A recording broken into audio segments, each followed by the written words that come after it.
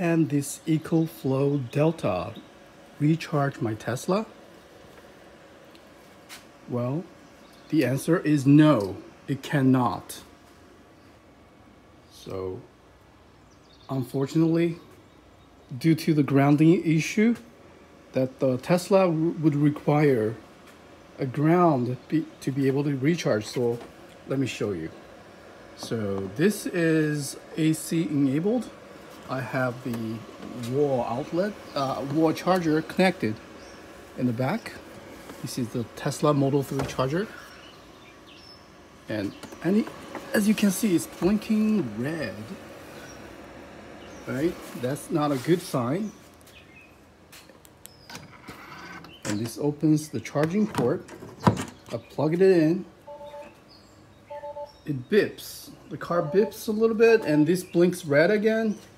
And if you take a look at the output, it shows 0. Okay, let's go to the car and see what happened.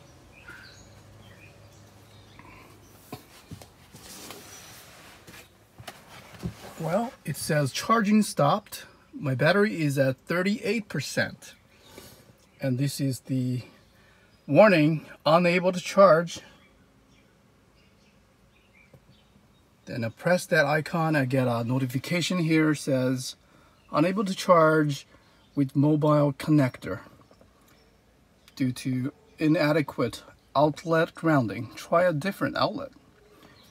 So, no, it cannot recharge my Tesla. That's for sure.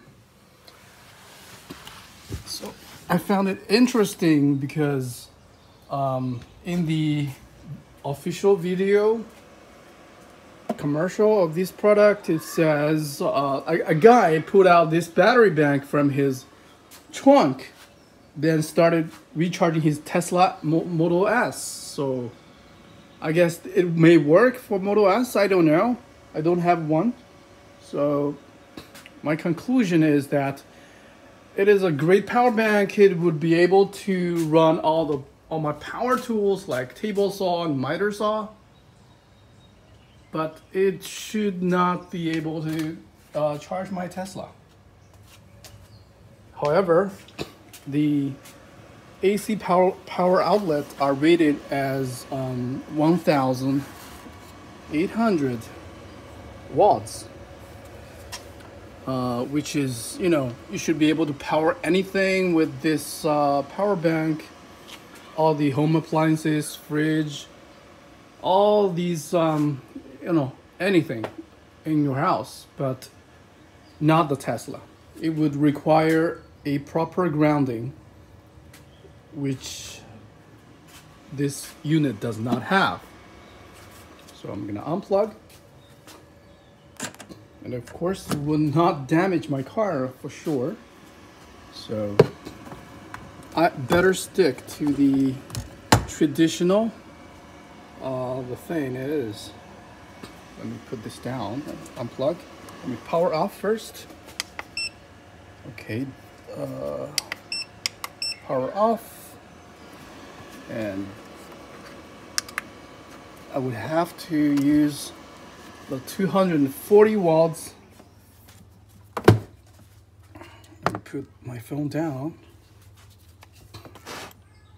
So the adapter has to be this guy from 240 watt panel, outlet that I built myself with it has a 50 amps or 60 amps breaker. So the Model 3, I think it's 50 amps. Model 3 can draw a maximum of, I believe, 32 amps max. Therefore, this isn't a viable solution for me. Although I have 200 flexible solar panel hooked up and recharged this thing to 90% and topped it off this morning to 100%. It still won't do the job. Yeah, unfortunately, due to the lack of grounding. So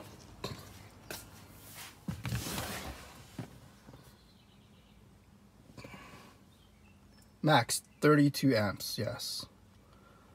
So I'm gonna recharge my Tesla today with the with the wall outlet back to maybe 80%. I don't drive that much due to the pandemic. Well, guess that's it.